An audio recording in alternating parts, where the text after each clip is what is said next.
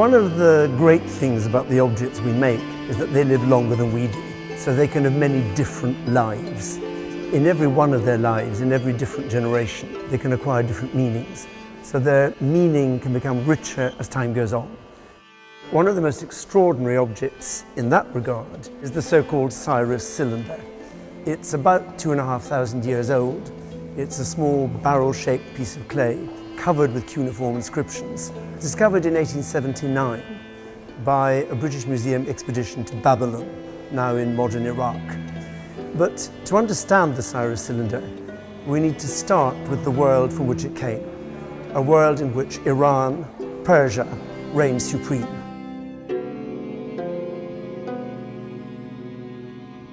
Our story begins 550 years before Christ, with Cyrus the Great, founder of the Persian Empire. After uniting the Persian and Median tribes, Cyrus came into conflict with King Croesus of Lydia in what's now modern-day Turkey. He defeated Croesus in battle. Cyrus then clashed with the powerful Babylonian Empire to the west.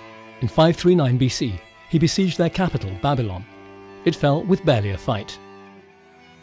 Persia under Cyrus became a superpower of the ancient world.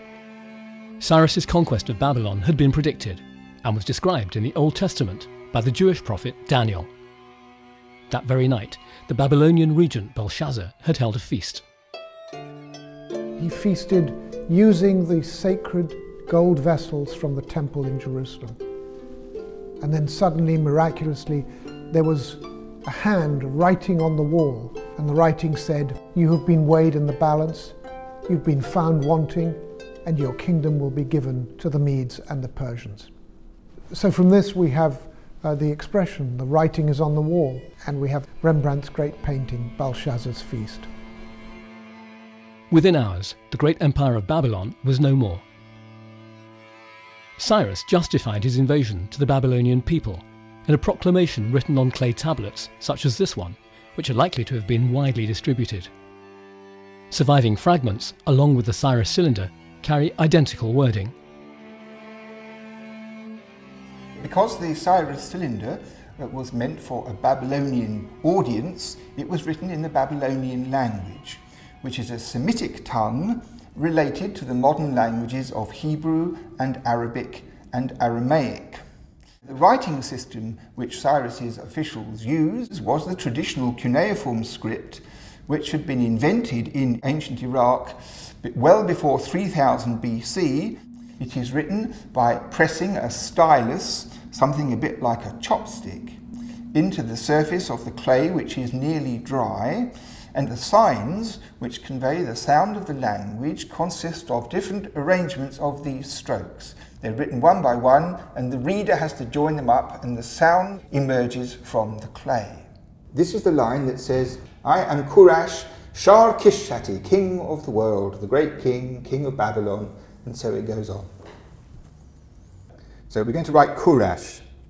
So the first sign, Ku, has a big vertical, two small horizontals, one bigger horizontal, a little vertical, and another horizontal, like a box. This is Ku. Then Ra, we have three strong horizontals to begin, one big one next to it, and then one little vertical wedge, and one bigger vertical wedge. Ku, Ra. Now we do Ash, which is three long horizontals, Komsa, and then a vertical in the middle. So we can read this, Ku, Ra, Ash, the name of Cyrus. The early lines on the cylinder extol Cyrus's virtues and his reasons for invading Babylon. But it's lines 30 to 35 that set Cyrus up as a great leader in the modern liberal sense.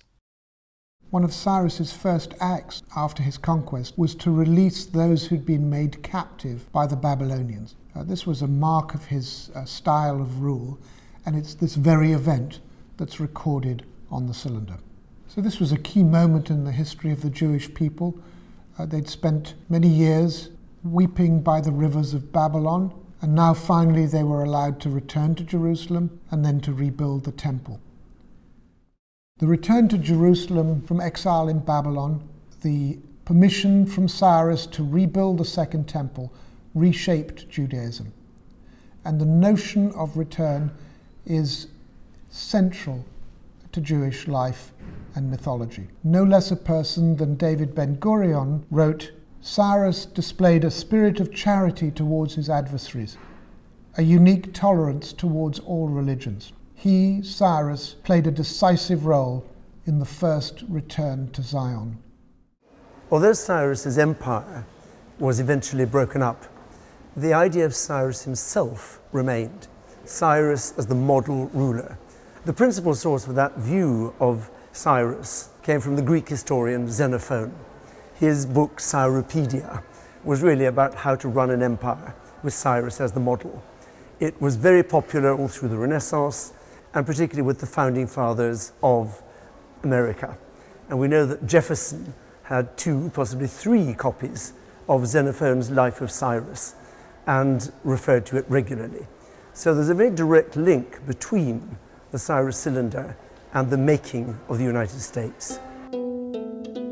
The Persian Empire, founded by Cyrus the Great, reached its peak under the later king Darius, extending from Libya in the central Mediterranean to the Indus Valley in modern-day Pakistan. It is the beginning of the idea of the Middle East, an idea that we still live with today.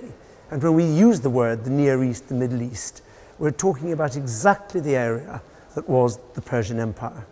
The frieze behind me is a cast of the frieze in the royal palace at Persepolis, the Persian capital. And it shows the different peoples of the empire bringing their different tributes. It's a perfect emblem of the variety of the empire. Every people brings their own kind of tribute. And the Persian Empire, unlike others, didn't try to crush people into one way of being or doing. It allowed a great diversity of habits and patterns, language and faith to live together. It became the great model of how to run an empire of dizzying diversity. Because it was such a vast area, new practices and techniques had to be introduced to administer this vast space. And the exhibition has tried to highlight some of these. There's the introduction of Old Persian cuneiform. There are technological introductions, wonderful new forms of jewellery and gold and silver bowls. We find Aramaic becoming widely used at this time. And we've got the introduction on a large scale of coinage. The king of Lydia is Croesus, who rules over a very prosperous nation, and Cyrus sees Lydian coinage in silver and in gold, and he adopts that coinage and produces creases, as we call these coins. These coins show a lion attacking a bull, and it is until the time of Darius in 522 that this coinage is continued. Darius introduces a completely new monetary coinage, the gold daric, named after him, and the silver siglos, which derives from the Hebrew word for silver shekel.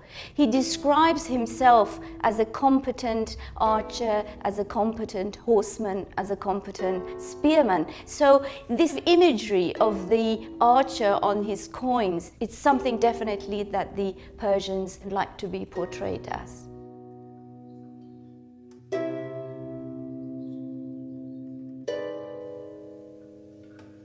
This armlet is actually one of a pair. It's from the Oxus treasure. The griffin terminals possibly show the Zoroastrian Varugna bird. The surface is covered with lots of little cavities for inlaying with semi-precious stone, glass or coloured paste, characteristic of the Achaemenid period.